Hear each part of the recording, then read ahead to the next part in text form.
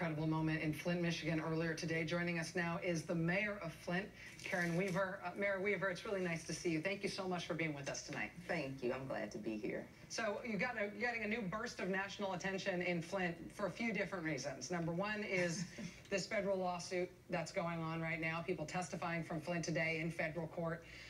We've got the Senate bill, which hopefully will become the House bill if the Senate passes this thing. On top of that, you had this visit from a presidential candidate today that it seems like you were a little bit blindsided by. Am I right in thinking that you didn't know that this Trump visit was on its way?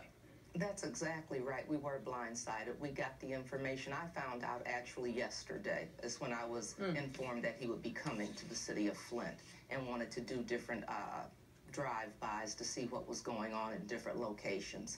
And so that's what we were talking about. We were just saying it was a little inconvenient not to be notified earlier about what he wanted to do, and kind of thoughtless. In terms of, I guess, the utility of national attention, you have talked in the past about, you know, the spotlight being helpful and it being something that does get things moving in Flint. How are you feeling right now about the prospects of national assistance, federal assistance? Obviously, it's moving right now in the Senate. It's not a done deal, but it's been moving. The House is something that seems like much more of an unknown quantity in terms of getting that federal help.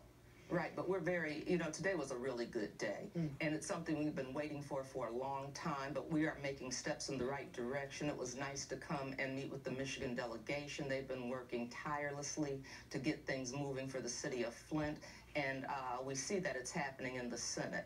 And so really what we need to have happen now is for things to move in Congress. That's what we need. We need that federal assistance. It means a lot to the people of the city of Flint when you look at what's in there for infrastructure, and when you look at what's in there for health care and for loan forgiveness. That's really, really vital to what we need in the city of Flint.